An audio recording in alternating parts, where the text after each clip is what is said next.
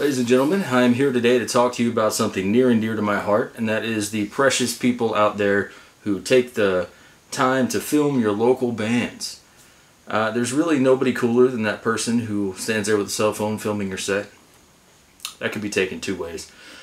It's appreciated. Because what a lot of people don't understand is when you film a band, your biggest, most of the time when you film a local band, your biggest audience for that video is going to be the band themselves. And I can attest to this because years down the road, I'll look up one of my old local bands and see if anybody posted videos or anything like that. And I'm always impressed at how many I find.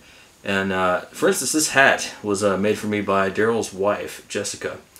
And it was back when we were in our band DWB, which is stands for Dirty White Boys. What was it? Dudes with Boners.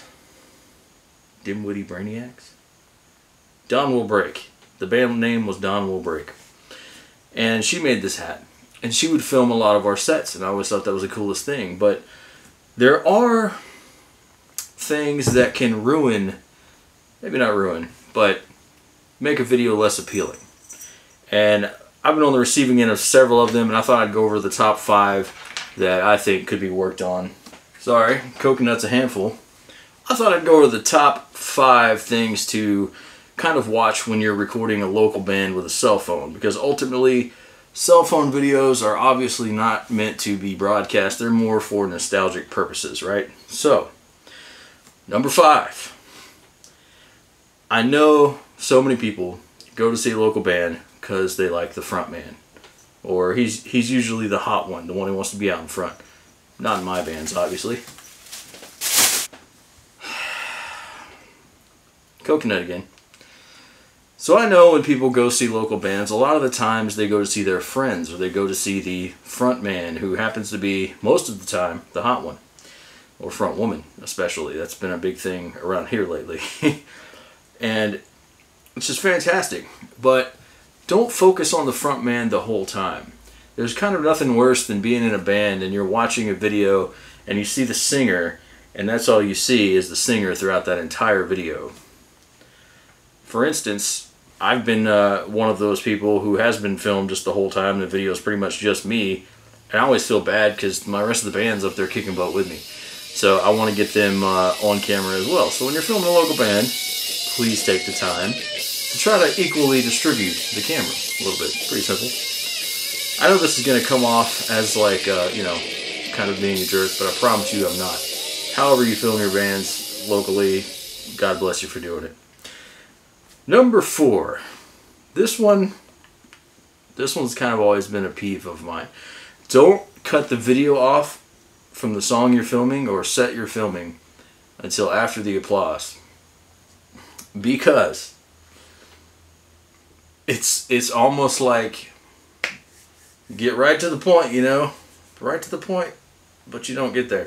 I've had so many videos shot where, for instance, they just end. There's nothing that wraps them up in that nice bow.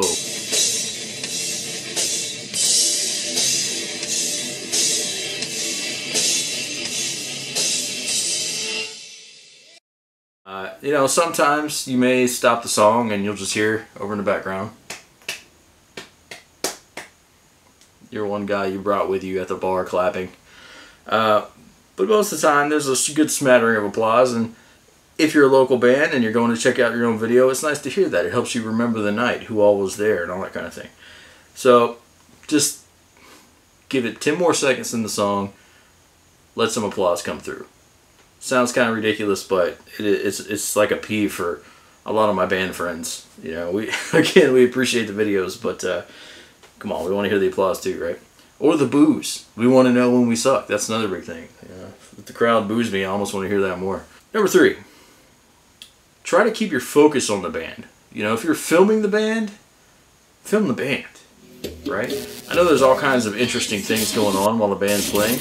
You may have a couple over here that you're panning over to look at. You may see some friends of yours. You want to film them too.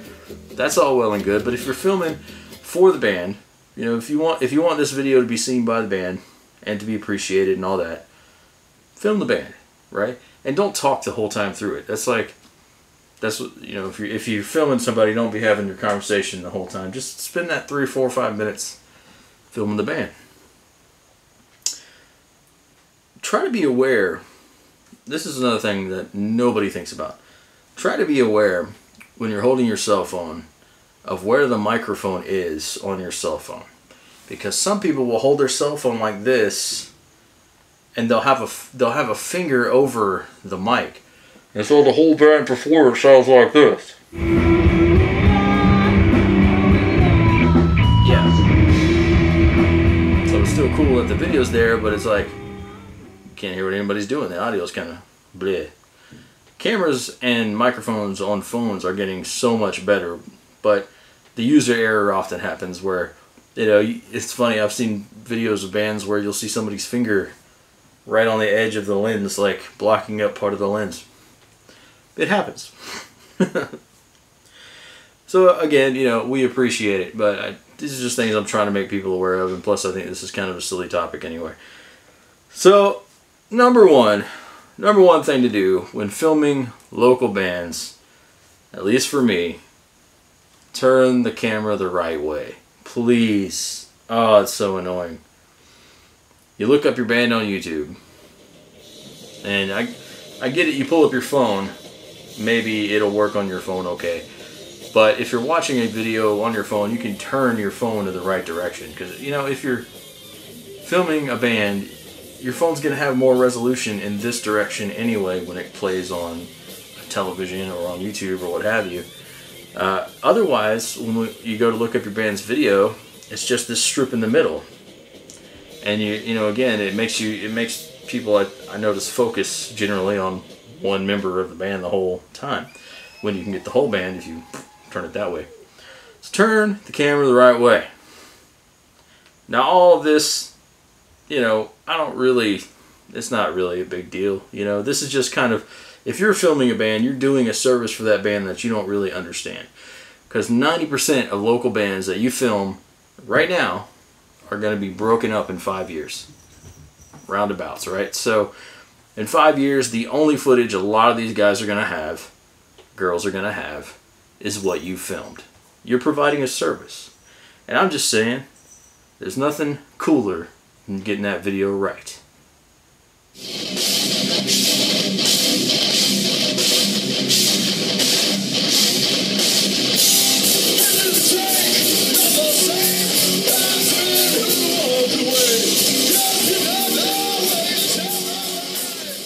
Nothing cooler than that.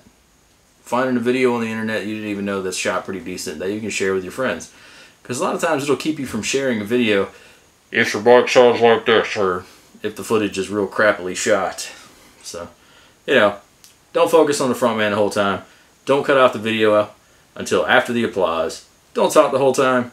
Don't cover the mic with your thumb or other fingers, and turn the camera the right way. Pretty simple. Appreciate you guys watching. I know this is kind of a dumb video, but I'm feeling kind of dumb today. Thought I would share my thoughts on a subject that didn't need my thoughts shared on it. Thanks for watching. I will see you guys next time.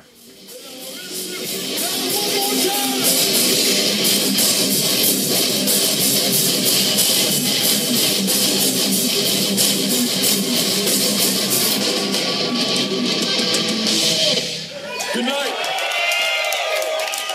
Grab a demo, they're free. Support your local scene. Thank you, Vinyl.